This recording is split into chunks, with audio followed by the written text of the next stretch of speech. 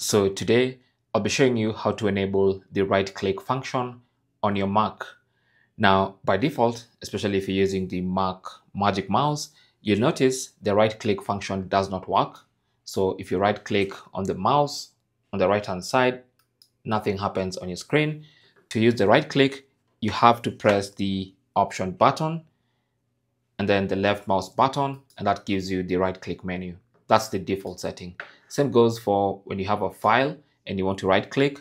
If you try to right click on the mouse, it doesn't work. You have to press the option button and then press the left mouse button to get your right click function. So if you want to actually have right click directly on your mouse, just like it is on Windows computers, then all you have to do is go to your Mac's settings. So I'm just gonna go ahead and click on settings, and on the settings window, go to the left hand side panel and scroll down to mouse, click on that, and then under mouse you should see secondary click, this one right here. So secondary click is actually the right click function. You can see it's off by default.